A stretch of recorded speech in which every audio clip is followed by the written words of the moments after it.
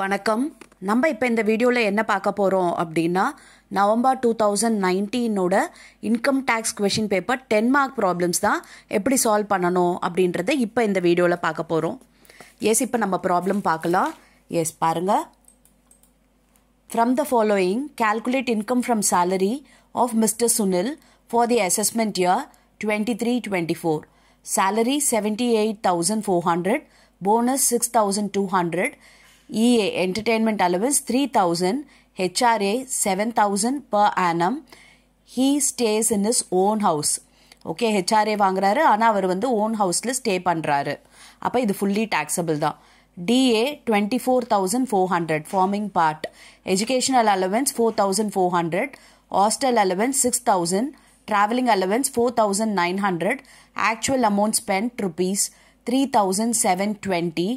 Washing allowance rupees 1,175. Actual amount spent rupees 795. Assume Mr. Sunil as non-government employee employed in Chennai. S, இப்போ இந்த problem எப்படி போடுறதுன்னு பார்க்கலாமா? ரொம்ப ஈஸியான ப்ராப்ளம் தான். எஸ், ஃபர்ஸ்ட் நம்ம சேலரி எழுதிக்கலாம். ஓகே, சேலரி பாருங்க 78,400.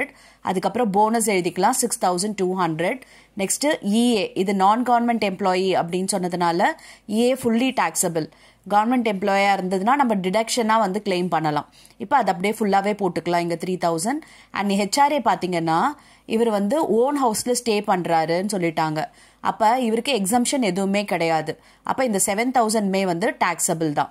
ஓகே, டிஏ பார்த்தீங்கன்னா 24,400 ஃபார்மிங் பார்ட்னு சொல்லியிருக்காங்க. இது ஃபுல்லாகவே டாக்ஸபிள் தான். அதுக்கப்புறம் எஜுகேஷனல் அலவன்ஸ் பார்த்தீங்கன்னா 4,400. இப்போ இந்த 4,400ல் நமக்கு வந்து எக்ஸம்ஷன் உண்டு.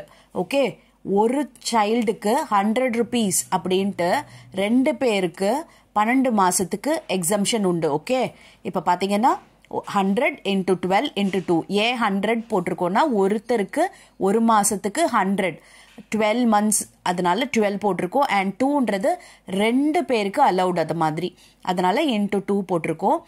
எஸ், இப்போ பார்த்தீங்கன்னா டாக்ஸபிள் வந்து 2,000. ஹாஸ்டல் அலவன்ஸ் பார்த்தீங்கன்னா இதில் வந்து 300 per month ஃபார் 2 children. 300 ரூபாய் 12 மாசத்துக்கு 2 பேருக்கு அப்படின்னும் போது நமக்கு 7,200 வரும். பட் நம்மளோட அலவன்ஸே 6,000 தான் அப்படின்னும் போது நம்ம வந்து அது வரைக்கும் தான் ரெஸ்ட்ரிக்ட் பண்ண முடியும். ஓகே, அதுக்கு மேலே போட்டு நெகட்டிவாலாம் நம்ம காட்ட முடியாது. அதனால அலவன்ஸ் அளவுக்கு நம்ம போட்டு ரெஸ்ட்ரிக்ட் பண்ணியிருக்கோம். அப்புறம் டிராவலிங் அலவன்ஸ் பார்த்தீங்கன்னா 4,900. இதில் வந்து ஆக்சுவல் அமௌண்ட் ஸ்பெண்ட் எவ்வளவு அப்படின்னு பார்த்தீங்கன்னா 3,720.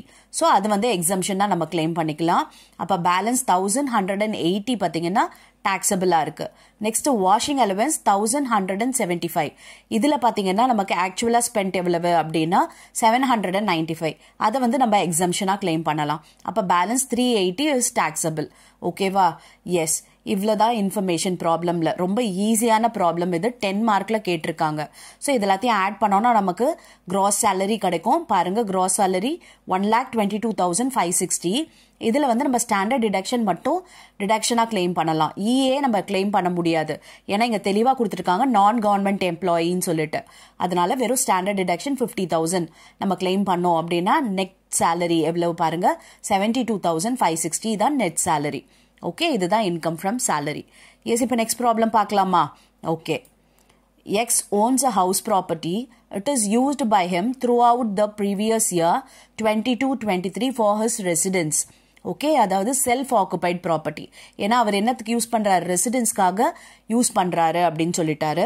Municipal value of the house is rupees 40,000, whereas fair rent is rupees 50,000. Okay, municipal valuation வந்து 40,000, ஃபேர் ரெண்ட் வந்து 50,000.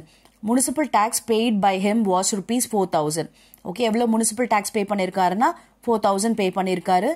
X borrowed rupees 10 lakh on 1/1/2015 at 10% per annum. Okay, பாருங்க, borrow பண்ணியிருக்காரு 10 lakh rupees என்னைக்கு அப்படின்னா 1/1/2015ல் 10% இன்ட்ரெஸ்டோட borrow பண்ணியிருக்காரு. எதுக்காக அப்படின்னா for construction of the ஹவுஸோட கன்ஸ்ட்ரக்ஷனுக்காக. The construction was completed on 1/10/2017.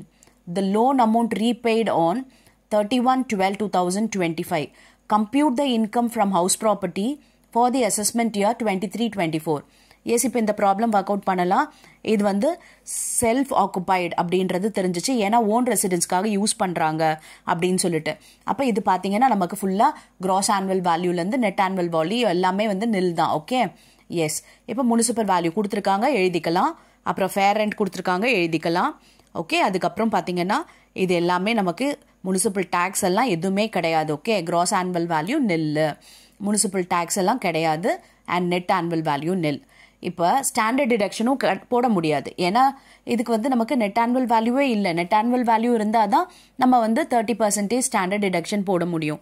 இதில் இல்லாததுனால ஸ்டாண்டர்ட் டிடக்ஷன் கிடையாது. இப்போ நெக்ஸ்ட் என்ன இருக்குது அப்படின்னு பார்த்தீங்கன்னா இன்ட்ரெஸ்ட் ஆன் லோன் இருக்குது. ஓகே, அந்த லோன் வந்து எதுக்காக வாங்கியிருக்காங்கன்னா கன்ஸ்ட்ரக்ஷனுக்காக வாங்கியிருக்காங்க. அப்போ நமக்கு 2 டைப் ஆஃப் இன்ட்ரெஸ்ட் வந்து நம்ம கிளைம் பண்ணலாம். ஒன்று ப்ரீ கன்ஸ்ட்ரக்ஷன் இன்ட்ரெஸ்ட், இன்னொன்று பார்த்தீங்கன்னா post construction interest. Okay, post construction interest எப்போ வரும் அப்படின்னு பார்த்தீங்கன்னா லோன் வந்து டியூவில் இருக்குது, ஐ மீன் இன்னும் ரீபே பண்ணலை அப்படின்னா நம்ம போஸ்ட் கன்ஸ்ட்ரக்ஷன் இன்ட்ரெஸ்ட் போடுவோம். பாருங்க, த லோன் அமௌண்ட் ரீபெய்ட் ஆன் 31/12/2025 தான் ரீபேமெண்ட்டே நடக்குது. அப்போ போஸ்ட் கன்ஸ்ட்ரக்ஷன் இன்ட்ரெஸ்ட் இந்த ப்ராப்ளம்க்கு வரும். ஓகே, அது ஒரு பார்ட். இப்போ ப்ரீ கன்ஸ்ட்ரக்ஷன் இன்ட்ரெஸ்ட் பார்க்கலாம். ப்ரீ கன்ஸ்ட்ரக்ஷன் இன்ட்ரெஸ்ட் பார்த்தீங்கன்னா லோன் போரோ பண்ணியிருக்கிறது 1/1/2015 போரோ பண்ணியிருக்காங்க. ஓகே, இப்போ நமக்கு வந்து ஹவுஸ் எப்போ கம்ப்ளீட் பண்ணியிருக்காங்க பாருங்களேன், 1/10/2017 கம்ப்ளீட் பண்ணியிருக்காங்க.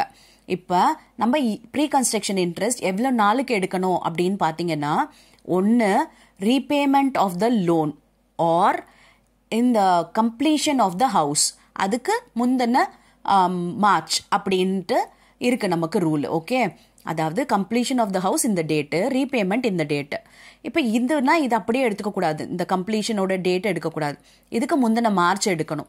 அப்போ 31 மார்ச் 2017 எடுக்கணும். ஓகேவா, அப்போ இந்த 2 டேட்டில் எழுதிக்கலாம். பாருங்க, ப்ரீ கன்ஸ்ட்ரக்ஷன் இன்ட்ரெஸ்ட்டுக்கு பாருங்க, interest is calculated up to 31/3/2017, அதாவது கம்ப்ளீஷன் டேட்டுக்கு முந்தின மார்ச் எழுதியிருக்கேன். R the date of repayment, இதில் whichever is earlier, இது ரெண்டுத்துல எது earlier, இதுதான் earlier.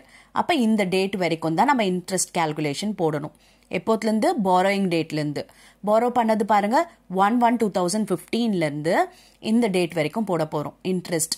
ஓகே, அப்போ இது பார்த்தீங்கன்னா எவ்வளோ பீரியட் அப்படின்னு பார்த்தோம்னா இந்த 1/1/2015 January month, February month, March month, அதாவது மார்ச் 2015 வரைக்கும் 3 மாதத்துக்கு இன்ட்ரெஸ்ட் போடணும்.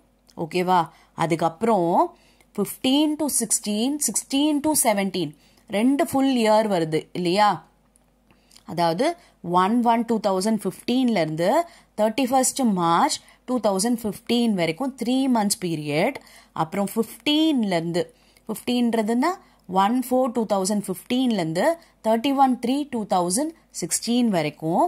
அப்புறம் 1/4/2016 இந்த டேட் 31/3/2017 வரைக்கும் 2 ஃபுல் இயர் வருது. அப்போ 2 years and 3 monthக்கான இன்ட்ரெஸ்ட் போட போகிறோம். பாருங்க, அதுதான் இந்த 10 lakhல 10% 3 monthsக்கும் ப்ளஸ் 10 lakhல 10% 2 yearsக்கும். ஓகே, இது மந்த்ன்றதுனால 3/12 போட்டிருக்கோம், இது இயர் அப்படின்றதுனால அப்படியே போட்டிருக்கோம். இப்போ இது ரெண்டுத்துக்கும் இன்ட்ரெஸ்ட் கண்டுபிடிச்சா வரது தான் ப்ரீ கன்ஸ்ட்ரக்ஷன் இன்ட்ரெஸ்ட். அந்த ப்ரீ கன்ஸ்ட்ரக்ஷன் இன்ட்ரெஸ்ட்டை 5 installmentல நம்ம கொடுக்கணும். பாருங்க, இது கால்குலேஷன் போட்டு 2,25,000 வருது. அப்போ ஒரு வருஷத்துக்கும் 1/5 அதை வந்து நம்ம ப்ரீ கன்ஸ்ட்ரக்ஷன் இன்ட்ரெஸ்ட்டாக டிடக்ஷன் கிளைம் பண்ணலாம். ஆனால் அந்த வருஷம் எப்போ ஸ்டார்ட் ஆகுது அப்படின்னா ஹவுஸோட கம்ப்ளீஷன்லேருந்து ஸ்டார்ட் ஆகுது. ஹவுஸ் எப்போ கம்ப்ளீட் ஆயிடுச்சு அப்படின்னா இந்த 31/3/2017 நம்ம எடுக்கிறோம் இல்லையா. அப்போ 17, 18, 18, 19, 19, 20, 20, 21, 21, 22 முடியுது 5 வருஷம். பாருங்க, டிடக்டட் இன் 5 installment. எப்போத்துலேருந்துன்னா ஹவுஸ் கம்ப்ளீட் ஆனது 31/3/2017, அதாவது இன்ட்ரெஸ்ட் கால்குலேட் பண்ணது. ஸோ அதுக்கு அடுத்த வருஷத்துலேருந்து 17, 18, 18, 19, 19, 20, 20, 21, 21, 22.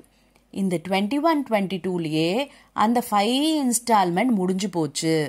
இது நம்மளோட ப்ரீவியஸ் இயர் என்ன அப்படின்னா 22, 23ன்றது தான் நம்ம ப்ரீவியஸ் இயர். பாருங்க, நம்ம ப்ரீவியஸ் இயர் 22, 23. அப்போ இந்த ப்ரீ கன்ஸ்ட்ரக்ஷன் இன்ட்ரெஸ்ட் இந்த இன்ஸ்டால்மெண்ட் இந்த 22-23க்கு கிடையாது. அதனால இதை நம்ம நெல் சொல்லிடுறோம். ஓகேவா? எஸ். இப்போ போஸ்ட் கன்ஸ்ட்ரக்ஷன் இன்ட்ரெஸ்ட் மட்டும் இருக்கு. போஸ்ட் கன்ஸ்ட்ரக்ஷன் இன்ட்ரெஸ்ட் எப்போ வரைக்கும் நம்ம பே பண்ணலாம் அப்படின்னா, எப்போ லோன் வந்து ரீபே பண்றாங்களோ அது வரைக்கும் நம்ம பே பண்ணலாம். அப்போ லோன் வந்து ரீபே பண்ணல இந்த ப்ரீவியஸ் இயர்ல, அப்போ 10 lakh into 10%, 1 lakh. இதுதான் போஸ்ட் கன்ஸ்ட்ரக்ஷன் இன்ட்ரெஸ்ட்.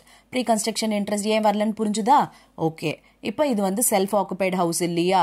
அப்போ இது லெஸ் இந்த 1 lakh அப்படின்றது loss from house property. Okay, 1 lakhன்றது loss, income கிடையாது. ஏன்னா இது செல்ஃப் ஆக்குபைடு ஹவுஸ் அப்படின்றதுனால இட் இஸ் அ லாஸ். ஏன்னா நெட் ஆனுவல் வேல்யூ நெல், ஸ்டாண்டர்ட் டிடக்ஷன் கிடையாது, எதுவுமே இல்லை. இதை மட்டும் சப்ராக்ட் பண்ணுறோம் 1 lakhன்னும் போது இது லாஸாக வந்து நிற்கிது. ஓகேவா? புரிஞ்சுதா? ரொம்ப ஈஸியான ப்ராப்ளம் தான், எந்த கேல்குலேஷனுமே இல்லை பாருங்க. இந்த கான்செப்ட் உங்களுக்கு புரிஞ்சுதுன்னா ஈஸியாக அந்த ப்ராப்ளம் சால்வ் பண்ணிடலாம். எஸ், இப்போ நெக்ஸ்ட் ப்ராப்ளம் பார்க்கலாமா? ஓகே பாருங்க. From the following profit and loss account calculate income from business. Okay, இப்போ ப்ராஃபிட் அண்ட் லாஸ் கொடுத்துருக்காங்க, பிஸ்னஸ் இன்கம் calculate பண்ண சொல்லியிருக்காங்க. Rent 40,000, salary to employee 25,000, depreciation 10,000, donation 8,000, net profit 5,17,000. gross profit பாருங்க 2,50,000, income from house property 1,50,000, income from other sources 2 lakh. Okay, adjustment கொடுத்துருக்காங்க. depreciation to be allowed as per income tax provision rupees 8,000. பாருங்க, இந்த டெப்ரிசியேஷனை நம்ம disallow பண்ணிட்டு இதை வந்து அலோவபிளா காட்டணும். Okay, business income of rupees 12,000 is not shown in profit and loss. இங்க வந்து இந்த பிசினஸ் இன்கம் ஒரு 12,000 இருக்கா, அதை காட்டல அப்படின்னு சொல்றாங்க. rupees 8,000 of the rent is of personal nature. Okay, இந்த ரெண்ட் 40,000 இருக்கு இல்லையா, அதுல 8,000 பாத்தீங்கன்னா பர்சனல் ரீசனுக்காக இருந்திருக்கு. அப்ப அதை நம்ம டிஸ்அலவ் பண்ணணும். ஓகே, இப்போ இங்க கொடுத்துருக்க ப்ராஃபிட் அண்ட் லாஸ்ல எது அட்மிசபிள் எது இன்அட்மிசபிள்ன்றத தெரிஞ்சுக்கணும். எஸ், இப்போ இந்த ரெண்ட்ல வந்து 8,000 டிஸ்அலவுட், salary to employee வந்து அலோவபிள், இந்த டெப்ரிசியேஷனை டிஸ்அலவ் பண்ண போறோம் அண்ட் இந்த டெப்ரிசியேஷனை அலோவபிள் பண்ண போறோம். அண்ட் டொனேஷன் பாத்தீங்கன்னா டிஸ்அலவுட். அதுக்கப்புறம் இன்கம்ல பாருங்க, ஹவுஸ் ப்ராப்பர்ட்டி இன்கம் வந்து பிசினஸ் இன்கம் கிடையாது, நான் பிசினஸ் இன்கம். அதே மாதிரி இன்கம் ஃப்ரம் அதர் சோர்சஸும் நமக்கு பிசினஸ் இன்கம் கிடையாது. அப்ப இது ரெண்டுத்தையும் நம்ம டிஸ்அலவ் பண்ண போறோம். எஸ், இப்போ இந்த ப்ராப்ளம் போடலாமா? ரொம்ப ஈஸியான ப்ராப்ளம். எஸ், நெட் ப்ராஃபிட் வச்சு ஸ்டார்ட் பண்ணுவோம் இல்லையா? ஓகே பாருங்க, ஃபர்ஸ்ட் எழுதிக்கலாம். Net profit 5,17,000. இப்போ இன்அட்மிசபிள் எக்ஸ்பென்சஸ் எல்லாம் நம்ம என்ன பண்ண போறோம்? ஆட் பண்ண போறோம். அதுல ஃபர்ஸ்ட் என்ன? ரெண்ட். ரெண்டோடது 8,000. பாருங்க, 8,000 of the rent is of personal nature. S, பாருங்க 8,000 போட்டாச்சு. அதுக்கப்புறம் salary allowable, depreciation 10,000மே டிஸ்அலோவ் பண்ணலாம். அதுக்கப்புறம் அலோவ் பண்ணிக்கலாம். கொடுத்துருக்கிறது இன்கம் டேக்ஸ் ப்ரொவிஷன் படி 8,000. ஓகேவா? எஸ். அடுத்து பாருங்க டொனேஷன். டொனேஷனும் டிஸ்அலவுட். மொத்தம் பார்த்தீங்கன்னா 3 ஐட்டம் இருக்கு. எவ்வளோ வருது அப்படின்னா 26,000. ஸோ இந்த 5,17,000ல இந்த 26,000 ஆட் பண்ண போறோம். 5,43,000. Okay, S. இப்போ அடுத்து என்ன பண்ண போறோம்? அலோவபிள் எக்ஸ்பென்சஸ் எல்லாம் மைனஸ் பண்ணிக்கலாம். எது அலோவபிள்? இந்த டெப்ரிசியேஷன் 8,000 இஸ் அலோவபிள் இல்லையா? S, allowable depreciation 8,000. அது என்ன பண்ணலாம்? லெஸ் பண்ணலாம். அப்போ 5,43,000ல 8,000 போயிடுச்சுன்னா 5,35,000. ஓகேவா? இப்போ நெக்ஸ்ட் என்ன பண்ண போறோம் அப்படின்னா, இந்த இன்கம், அதாவது இதெல்லாம் வந்து பிசினஸ் இன்கமே கிடையாது, house property income, income from other sources. இதை நம்ம என்ன பண்ணணும்? ஆக்சுவலி இது இன்க்ளூட் ஆயிருக்கு இந்த ப்ராஃபிட்ல, நெட் ப்ராஃபிட்ல இது இன்க்ளூட் ஆயிருக்கு. அப்போ அதை எலிமினேட் பண்ண போறோம். ஸோ லெஸ் பண்ண போறோம். நான் business income, income from house property 1,50,000, income from other sources 2 lakh. மொத்தம் பார்த்தீங்கன்னா 3,50,000 மைனஸ் பண்ணணும் 5,35,000 இருந்து. பாருங்க 1,85,000 வந்துருச்சு. Okay, S. இப்போ நெக்ஸ்ட் என்ன பண்ணணும் அப்படின்னா, ஒரு பிசினஸ் இன்கம் இருக்கு, அதை வந்து ப்ராஃபிட் அண்ட் லாஸ்ல ஷோ பண்ணவே இல்லையா, காமிக்கவே இல்லை, அன்ரெக்கார்டட் இன்கம் இது. அப்போ இதை நம்ம இப்போ ஆட் பண்ணணும். ஓகே, அப்போ 12,000 ஆட் பண்ணிக்கலாம். Business income not shown 12,000. Okay, S. அப்போ 1,85,000ல இந்த 12,000 ஆட் பண்ணோம்னா 1,97,000 வருது. இதுதான் பிசினஸ் இன்கம். ஓகேவா? ரொம்ப ஈஸியான ப்ராப்ளம் தான். Okay, S. இப்போ நெக்ஸ்ட் வீடியோவில் வேற ஒரு கொஸ்டின் பேப்பர் நம்ம பார்க்கலாம். S, thank you for your patient listening.